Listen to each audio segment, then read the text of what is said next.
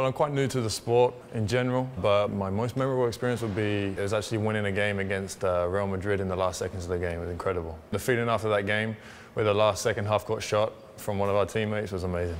I started playing basketball when I was around 16, turning 17 years old. I ended up getting drafted when I was 19, so I'd only actually been playing basketball for 2 years of my life. So yeah, it was a short road getting here, but then after I was actually drafted, I went back to Europe to try and mature a little bit more, to learn the game, to learn the inside out of the game. And finally I'm here now, 6 years later. My go-to hook shot, that's something I use a lot. I like to shoot jump shots, and I mostly play in the post as well, so you know, you're kind of limited to what you can do down there, but I like the spin move on the baseline as well. I have a few things that I like to go to. Well, every year I've progressed in the sport.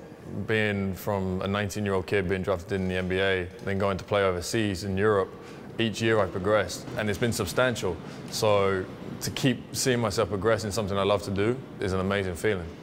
With the experience that I have, I mean, I haven't been in the NBA, but I have a good insight into what the professional life is like in basketball in general. Being that we're a really young team, I can bring that kind of professional side to the table. You know, I can teach kids like Myers or Damien or people that are going to be key players for this team how to act and how to be in a professional lifestyle.